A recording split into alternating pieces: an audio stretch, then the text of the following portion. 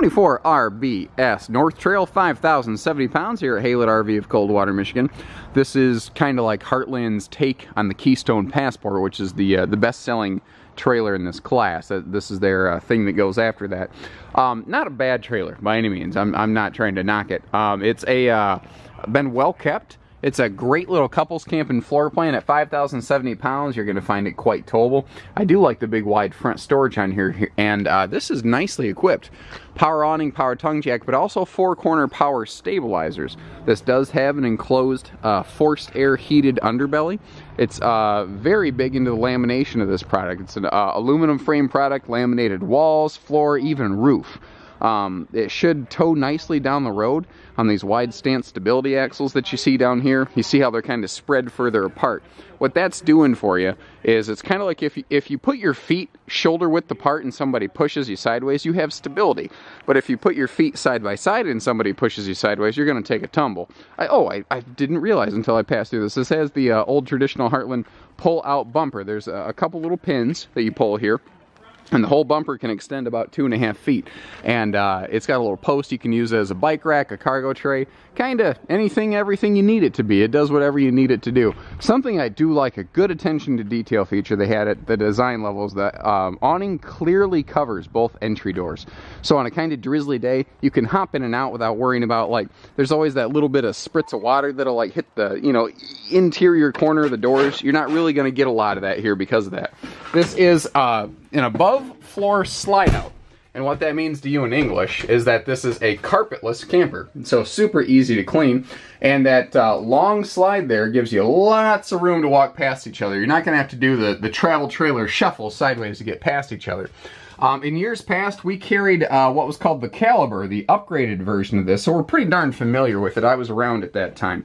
Neat little things Heartland did here is they have a free-floating table. Now, it can lock against the wall, which is why you see how this one leg is buckled in and not actually touching the floor, because it can still mount against the sidewall. What I always liked about that as a big guy with long legs is it left me more wide open leg room down there without, you know, bashing my knees against stuff. And I always like how the picnic table can float outside. You can, well, pardon me, you can use it outside like a picnic table. We have centralized air up in the ceiling, and they didn't put heat ducts in the floor. And this is kind of one of those things that some people like it, some people don't.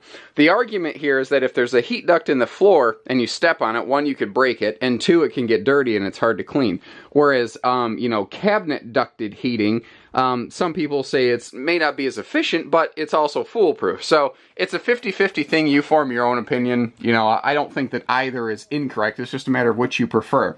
Looks like all original electronics are present, and I like the position of this TV because, one, it can turn, so it can face the dinette, the kitchen, the sofa, it can face the bedroom, and the cutaway design of it when it turns makes the RV feel more open and spacious, and that's something that I really enjoyed too. I will give them credit. They did some nice looking trim work in here. They gave it some good eye candy in this little camper for sure. Camper queen, walk around bed, side stands with outlets, pretty rank and file front end here. But that's good. That means that they didn't shortcut anything. They did all the things that matter. What more could you want? I'm going to guess somebody needed a little help getting out of bed every now and then, because that's definitely not a factory component that they put in there. Your seating looks like it's in really good shape. I don't see where that's broke down at all. So the folks were not, you know, heavy on the seats in a sense. Solid surface countertops upgrade. That gives you a waterproof countertop. That means that they can upgrade to an under-mounted sink, kind of like a nice fifth wheel, a nice stainless sink here. What I do like though is that they actually kept the sink a little more shallow than a super big fifth wheel sink, so you actually have good cabinet space below that.